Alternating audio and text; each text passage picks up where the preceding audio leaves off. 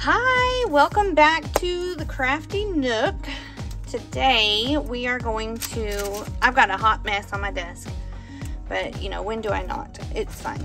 Today we're working in, we're going to work in this Scrappy junk journal.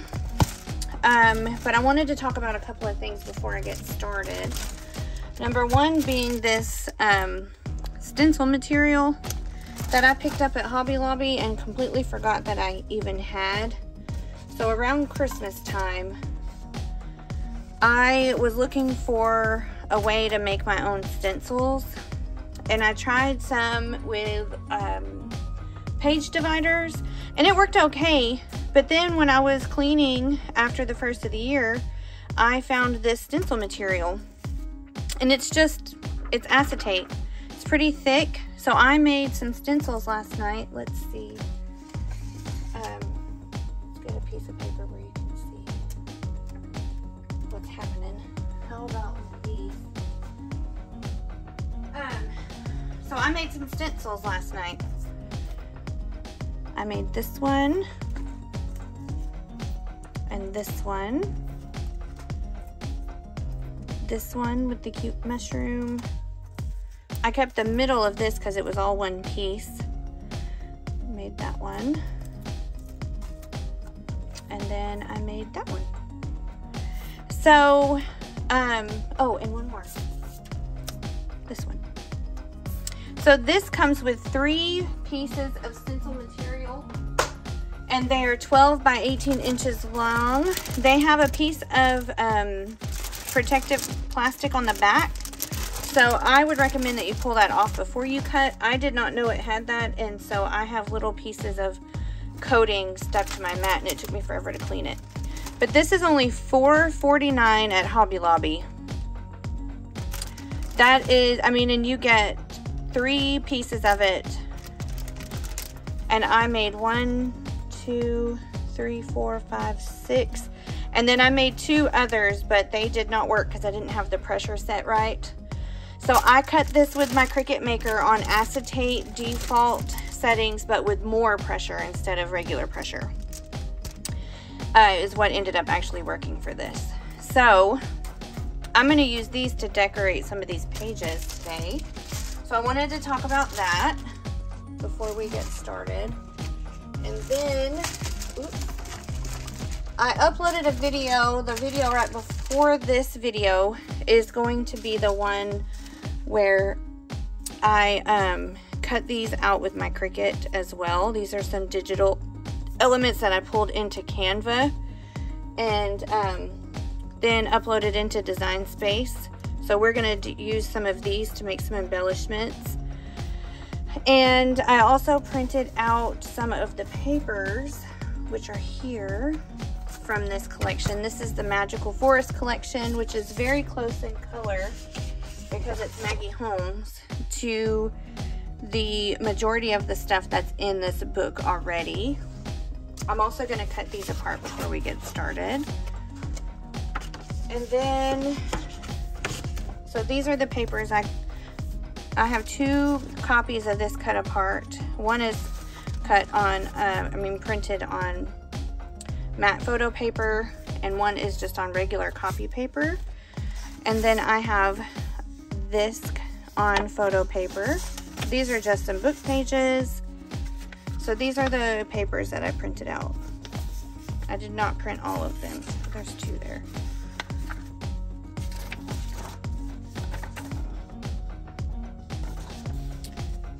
These are all on regular copy paper, and I think they turned out okay on the copy paper. This one I should have probably printed because I'm going to use some of those elements. I should maybe have cut this a little smaller because those are giant words.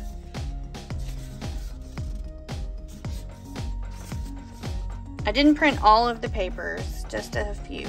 And then these are on that matte photo paper. Honestly, what happened is I put the wrong paper in. So I have a mixture of the 2. This one's probably one of my favorite papers, as well as this one. Okay. So that is what we have as far as papers. I'm going to save these out so I can cut them apart first. I'll put these with these cut apart. Okay. And then we got new water jugs. Check it out. That's not what is exciting for the crafting channel. Although these water jugs are amazing.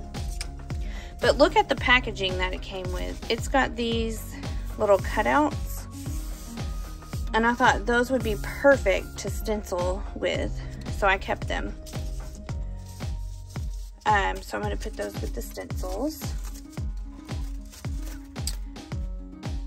And then what I did is, these are just some offcuts. I fussy cut a whole bunch of stuff last night. I am not normally a fussy cutter, but this was actually very relaxing. I was able to sit on the couch next to the wife while she watched a movie I wasn't interested in, and I fussy cut these.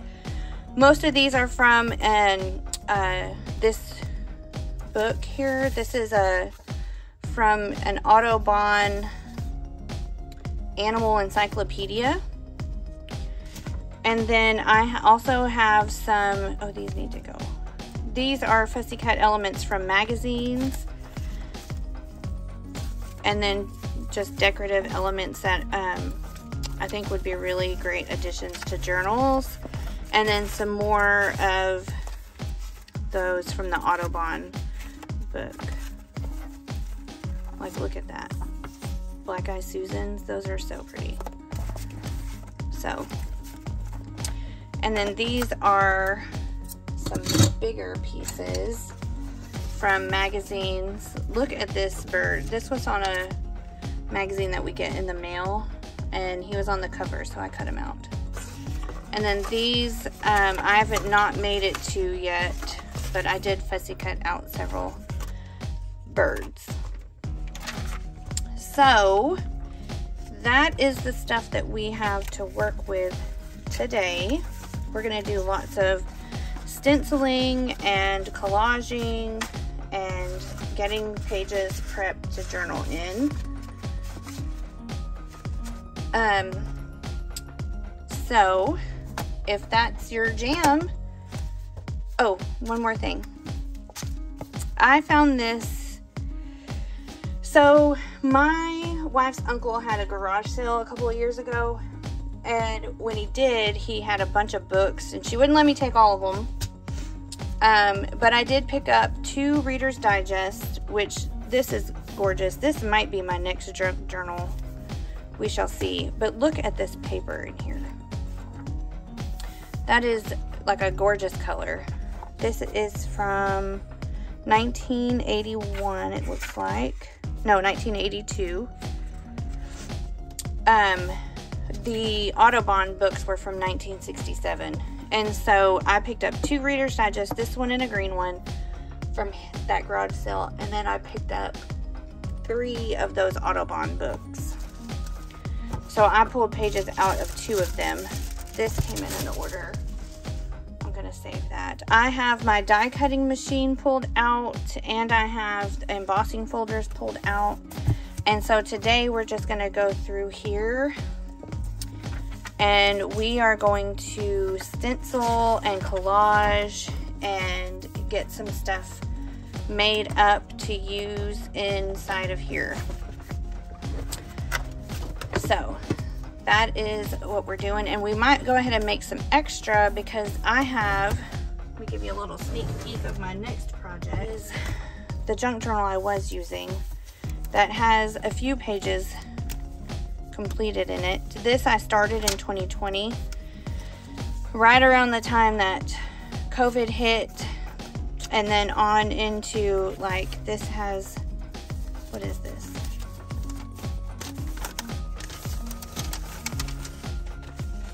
Yeah, coronavirus. This is from March 16th, 2020.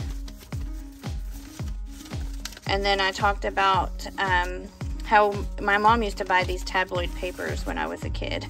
And and I thought it was funny. So,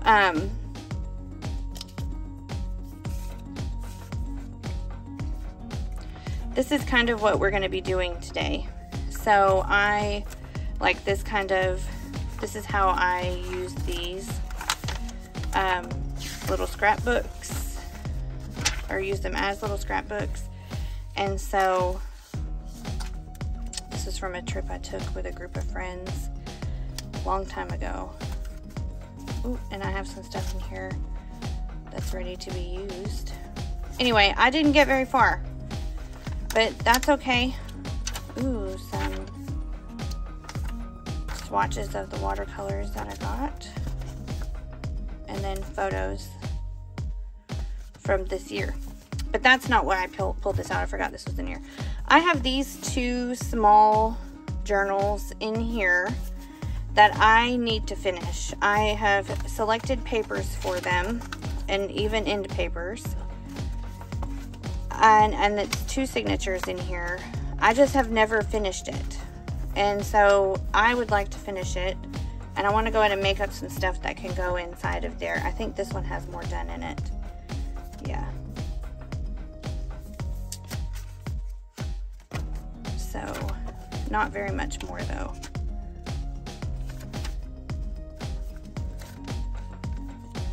A couple of little things here and there. Pretty sure that's it, yeah. Not certain that these are the papers that I want to keep in here, but these I'd like to finish and get them done. And I really probably need to print some photos and stuff to put inside here. So this is kind of what we're doing today. I've been watching a lot of Barbara from 49 Dragonflies, as well as Gail Agostinelli, I think I said her name right.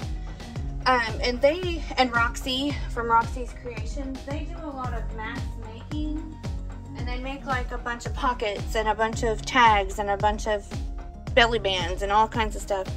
And so that's kind of what I want to do today, is just mass make some things so that I have pieces to pull from when I'm ready to craft, because I have been cricketing and die cutting and all kinds of stuff for some days, like a few hours over the last 3 days. I finally am caught up on my homework, and I have all day to craft, and I've already wasted most of it. It's almost 3 o'clock.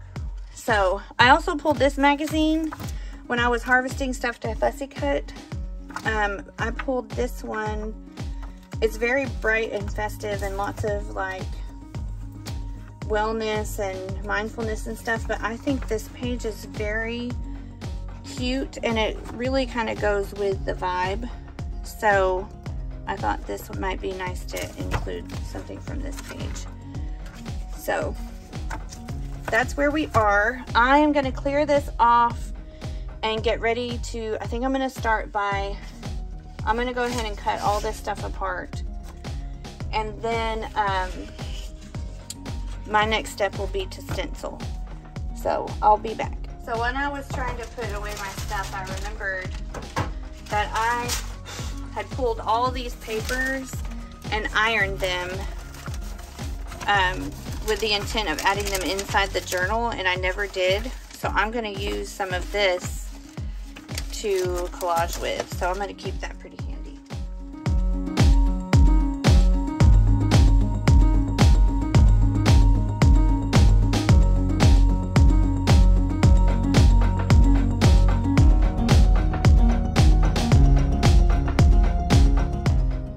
Okay, I have cut apart all of those cut aparts and I have them ready here.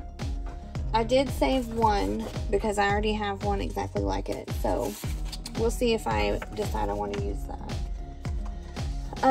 Now we're going to get cracking on some stenciling as soon as I find where I put my stencils. There they are. I have pulled out some inks that I'd like to use.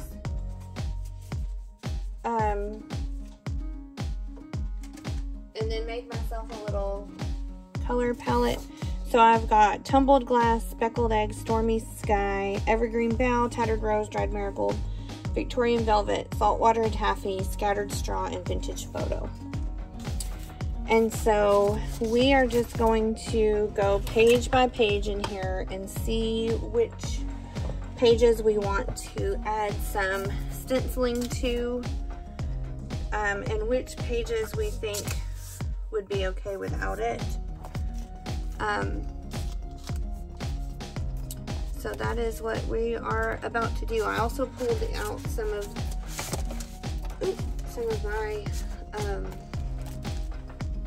purchased stencils. So I have these lines, and then this is, so on here, this is one of these, a mixed media transfer from Faber-Castell. They are not the stickiest, but I've had them for a very long time, and I'm pretty sure they were already on clearance when I bought them, so I probably need to use them. And they actually work really well. I think there might be another one in here. And then this rose stencil I have used to create, find it.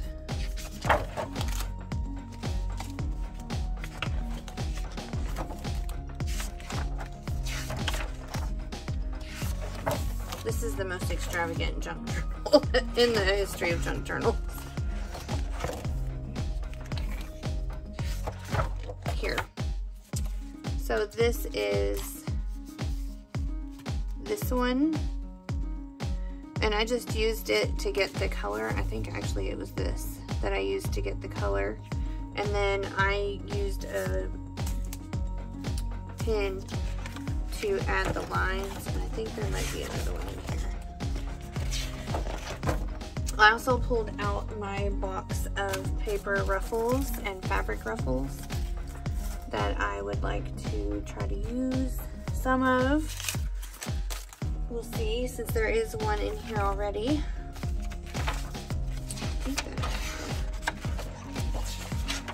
Nope, I guess not. I guess those are all behind me. So that's what we're gonna do.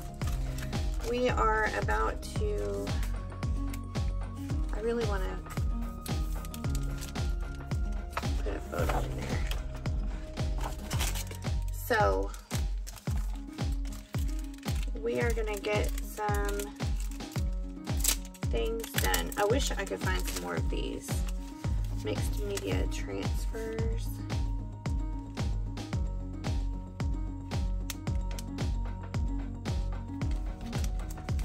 Let's try to look and see if I can find some somewhere. Okay. All right, I am just gonna put you on fast forward while I get some of this going.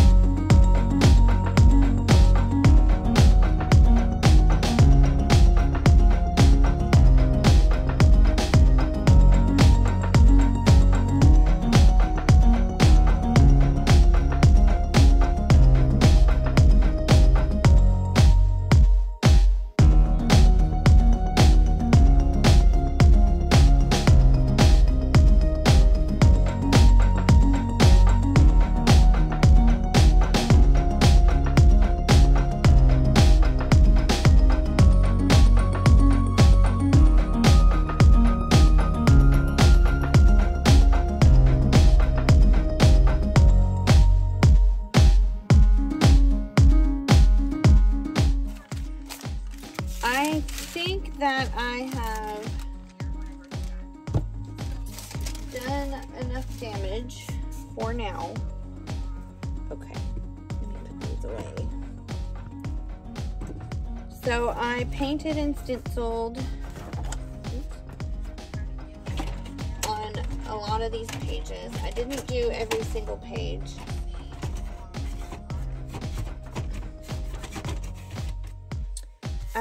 This one is going to need to have something covering the back of it because I'm going to pop a photo in there. I did some packaging technique watercolor on some of them. I probably should have done that on more. Which I can always go back and add more.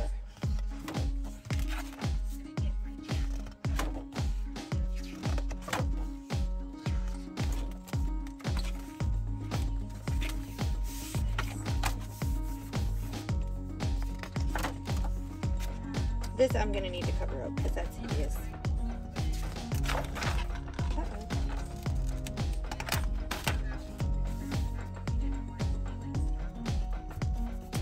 Alright, so this one's getting a tuck spot or a pocket here.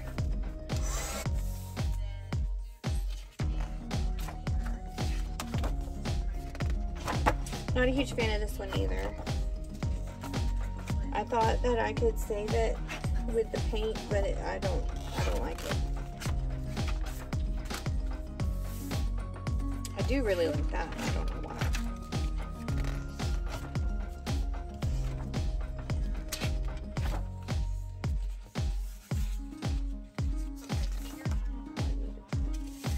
Parchment there.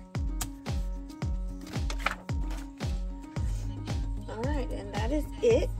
So now what I think I might do is clean up this mess and pull out my punches because I have some decorative edge punches, but that already made it a little bit thick. I may have to take some of these pages out. We shall see. Okay, so that's what I'm going to do. Clean up my mess and come back. Okay, so I pulled out my punches. I've got this punch,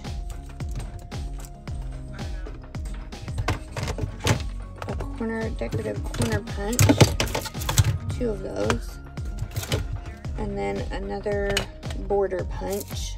I don't know where that came from. Right there. I guess there's probably another one supposed to be in there, but there's not. Okay.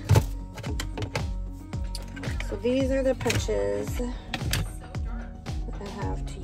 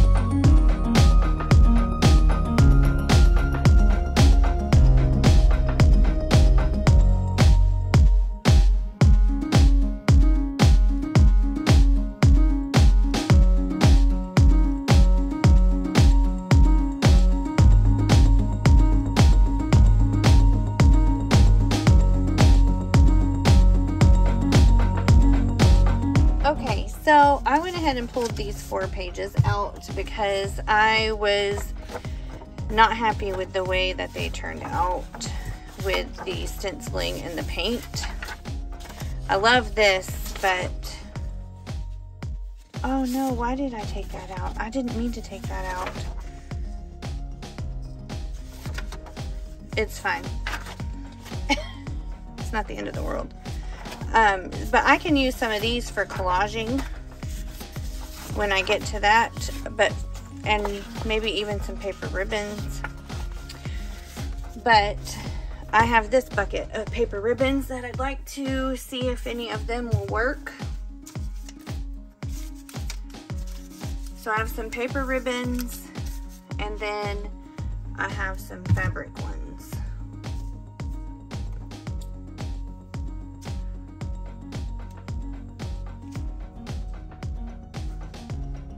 I have a lot of fabric ones. Some of these are going to be a little too dark.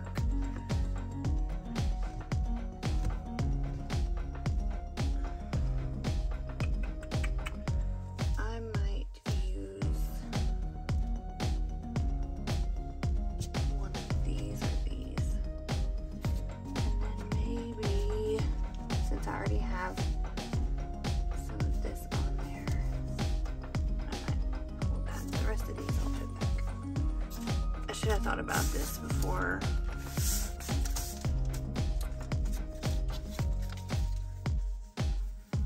Ooh, I kind of like that. Is that gonna make it too bulky? Oh, that's cute, but I might want to do a different color. Let's see.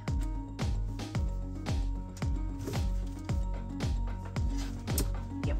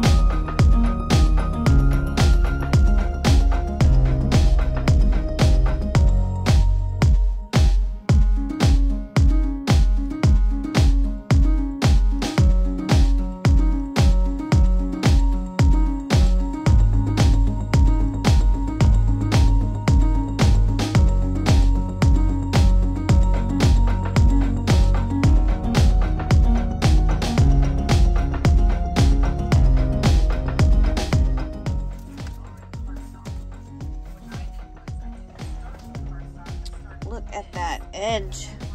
I love that so much. So this is where we're at so far. Sorry.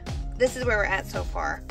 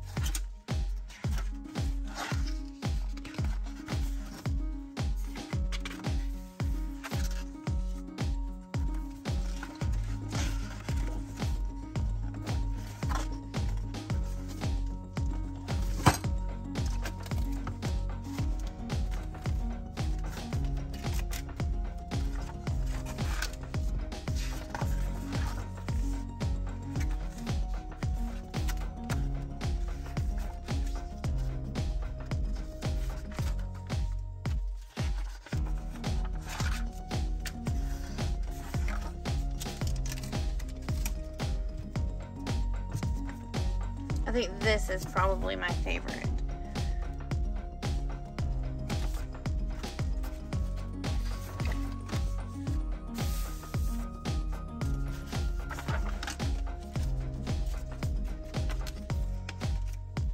I'm gonna leave this open and let that dry. Uh-oh. Oh, I guess there's gonna be another part where we make some things to go inside. because it's already supper time. Now I've got to go cook dinner.